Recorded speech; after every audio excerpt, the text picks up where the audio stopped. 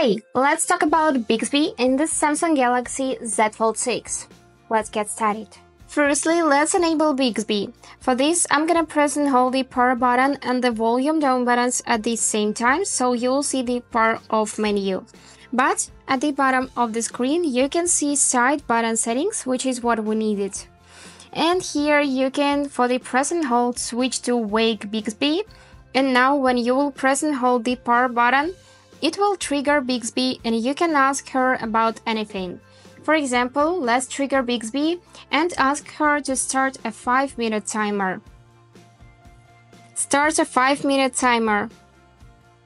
I'll start your timer for 5 minutes. And the timer has been started. To disable it or pause, we just need to tap it, and we can pause it and then resume later, or we can delete it like this. To switch back to the power off menu, we just need to tap this option, and now when we will press and hold this button, we will see this power off menu and side button settings.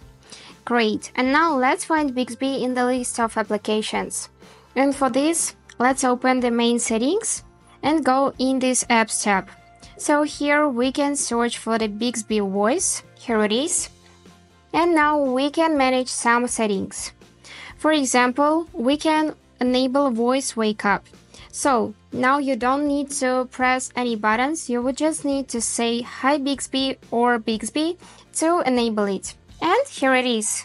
What else you can do is you can search for this talk to Bixby without wake up, which is really handy function because when your phone, alarm or timer rings, you can say relevant commands to Bixby without voice wake up function.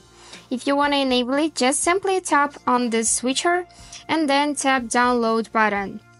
And also, if you would like to disable Bixby, just return to this app info, and at the bottom of the screen you can see the option to disable. Just tap it and confirm by tapping disable app.